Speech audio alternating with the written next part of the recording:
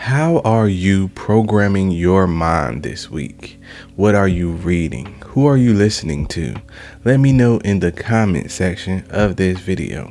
How are you programming your mind? Are you making it intentional? Let me know. You know what I did. This was the final week with Regan Hillyer and Mindvalley's Art of Manifesting Quest. And let's get right into it. So first off, starting off this week, Regan talked about the multiverse theory. So I'm pretty sure you've seen a lot of different movies and things like that, how there are different multiverses and different timelines, different versions of yourself, right? She uses this theory in one of her sessions. So you are asked to think about the highest version of yourself, right, along this multiverse, and you're going to be trying to get knowledge from that higher you, from a different timeline, right? So along with that, she also talks about different timelines and things like that, trying to cut off things that don't serve you, right? So we are asked to go into several activations where she breaks this down. Again, Regan is the expert, but she breaks this down on how to channel your highest version of yourself. And that is what we delve into for the first two sessions: the multiverse theory and collapsing timelines that don't serve you, so you can really bring to you what you truly want to manifest. After we went through the multiverse theories and trying to draw in the best version of yourself, we got to a session that I really liked and I thought it was very useful, and it was altering time. It sounds crazy, right? Altering time. But really in this session, she was just trying to teach us to program ourselves to be friends with time. Oftentimes we get in the habit of saying we don't have enough time to do this. I don't have enough time to do the things I want. I don't have enough time to study. I don't have enough time to actually do what it takes to manifest what I want. If you reprogram your mind to think that I do got enough time, I do have enough time, it's more than enough time in my day. If you reprogram your mind, and a lot of all of manifesting is really mindset. If you start your day off with, man, it's going to be a rough day, I don't really have that much time here, I don't have that much time here, there, that's what your day is going to be. It's going to be a lot of rushing around, and you're going to feel you don't have enough time. But of course, if you start off like, okay, I have enough time to do everything I want, a mindset shift. I have enough time to do this. I have more than enough time to spend with my kids. I have more than enough time to do what I want, to work out. I have more than enough time to fit in some type of hobby. If you have that mindset, you're more than likely gonna shift things around in your day and actually feel like you are doing something during your day, opposed to having the mindset of, oh man, I really don't have time, right? And it's all about crafting a belief. If you believe you have enough time, you will attract enough time in your day, and you will finish your day like, I did have enough time to do that. I found this to be true when you do things like working out, especially working out. You know, we always say, oh man, I don't have enough time for a 20-minute workout, 30-minute workout. But when you actually make time and force it into your day, you're like, I do have time, right? But of course, she breaks it down in a very detailed way, and I encourage you again to check out this quest with Mindvalley. Mindvalley is currently 50% off if you use the link in the comment section and description. So make sure you use that link to check Mindvalley out and this quest. So once we get past becoming friends with time, we are led down the quest into a phase where we are accelerating time and making what we are trying to manifest come to us faster. You are given an activation to accelerate time so you can bring what you're trying to manifest to you faster. And that too was very powerful. Okay, the next quest after that was about pulling your reality. So again, we're trying to accelerate what we want to manifest. In this one, she brings out a great point. So in this quest, she talks about how in her earlier stages of manifesting, she met a roadblock. It felt like nothing she wanted to manifest was actually coming to her. So she had to shift her mindset from expecting to knowing, right? And this really opened my eyes up too. So she has an analogy. It's like when you expect something, you might just sit and expect it. You expect it, you expect it. But and that thing you expect may never happen. But when you know something's gonna happen, it happens effortlessly. So when you shift your mindset from expecting to knowing, things start to click more. And she uses the analogy of the sun rising, right?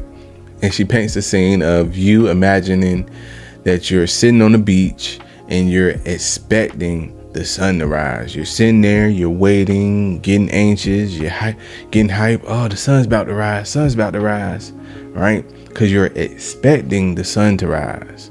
But when you know the sun is gonna rise, like you just sitting there and you know the sun is gonna rise, the feeling of knowing something is gonna happen. Like we can go to sleep and we know tomorrow's gonna come, right? We know the sun's gonna rise because we're not like on the beach expecting, right? She says that's the same feeling when you're trying to manifest. Expecting could be holding you back, but when you know something's gonna happen, it just happens, right? She says usually her clients come back and say, yeah, this happened, and it really helped me out, your class and course and things like that with her master class. And she says to them, I knew it was going to happen. Not she expected that to happen, but she knew it was going to happen, right? It's a different type of feeling when knowing something's going to happen and expecting something is going to happen. So she really gets deep into that, and I do like that perspective versus expecting and knowing. And a lot of people, along with Regan, again, I'm in this field and I watch a lot of people's affirmations and things like that.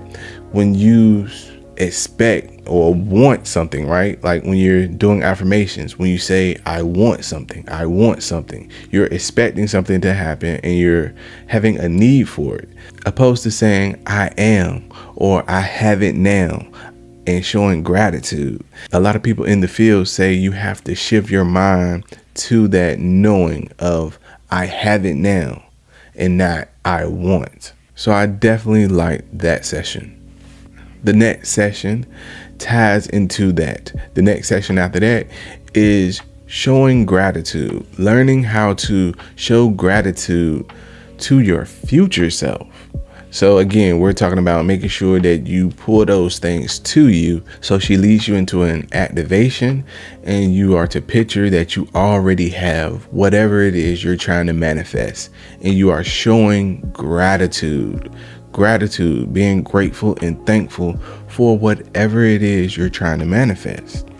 So again, this all just helps you shift your perspective, and shifting your perspective helps you pull things to you.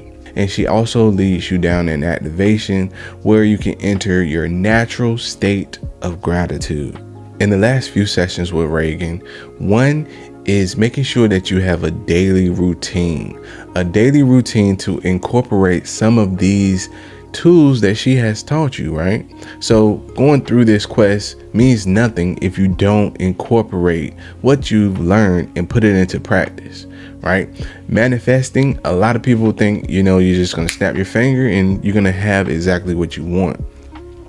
But you have to actually do the work and put your mind in the state of, I know this is going to happen. And don't forget, as she said at the beginning, a lot of people think is 80% work and 20% mindset. Is 80% mindset, but you can't forget about the work. So you still have to put the work in, and you still have to, have your mindset in the right place. That's what Regan tells us in this quest. And she encourages us to have maybe a morning ritual or a ritual before we go to bed, just something that you put into practice.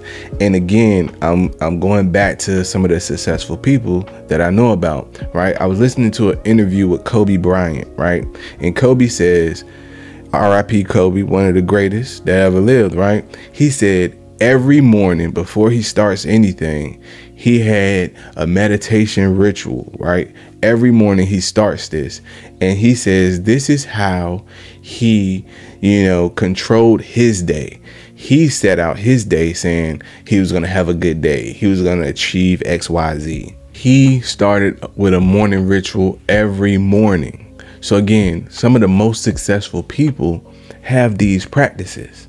They start their day on their terms. And that's exactly what Kobe said in that interview. His little ritual allowed him to start his day on his terms. So why wouldn't we want to learn a habit from one of the greatest of all times? Again, a lot of the successful people have rituals. He isn't the only one that I heard say that. So the last and final session with Regan is a celebration. She congratulates you for going through this course and welcomes your new manifestation. And she again encourages you to stick with the practices and even go back through some of these lessons. Of course, you would want to go back through some of these activations because they really help you put your mind in a certain place. Sometimes you might feel like you're sabotaging yourself, so you might want to go revisit the self-sabotaging lesson. Sometimes you might want to affirm yourself. So you might want to go back to the lesson where you met with your higher self and, again, try to recalibrate yourself to your higher self, because we all aren't perfect, right? We have bad days, good days. So these tools that Mindvalley has from this lesson, you can always revisit them. So that's why I think Mindvalley's platform is really priceless. So you might go through this 30-day program, but you can always revisit it, because again, we all need to be fortified sometimes. We all have those days where we feel off. We all have those days where whatever we're trying to manifest, whatever our dreams and goals are, we might start to doubt ourselves. So when that happens, a lot of times you won't manifest it, because we have to believe it more than anyone else. You can't really look for someone else to affirm yourself. So these courses and these quests with Regan and different Mindvalley instructors, I went through this one. They are priceless for that. These are key for self-development. A lot of people I have seen, they talked about this quest because it's called the art of manifesting. Oh, it's some magic stuff. Oh, this ain't gonna happen. But really, it's training you to have a different mindset. And if along the way it helps you pull your dreams and goals to you, why wouldn't you want to learn that? So I would highly recommend this quest from Mindvalley and Regan Hillyer. So those are my thoughts. This is the first quest that we went through together from Mindvalley, and I plan on going through a lot more and sharing with you guys what I think. This is Mindvalley's #1 trending quest. And again, Mindvalley is a big platform and worldwide, and this was #1. Next, we're going to be going into the Silver Ultramind system with Vision, Mindvalley's founder. And I've been through this once. I said that the public speaking was my first, but I took that and public speaking at the same time. When I first dove into Mindvalley, I really was interested in that. So if you want to go into that with me, make sure you come back, because again, I'm going to be talking about every Mindvalley quest that I've been through, and we're going to go through it together. This really helps me as much as it helps you. We go through self-development things and we talk about different lessons. So if you're interested, again, in Mindvalley, I encourage you to check it out. Link is in the description. With my link, you get 50% off. If you don't use my link and you just go there, you're going to be paying full price. So again, make sure you check it out and come back to check me out so we can talk about it more. I appreciate you guys checking me out. Make sure you come back and see me, and remember to program your own mind. Peace.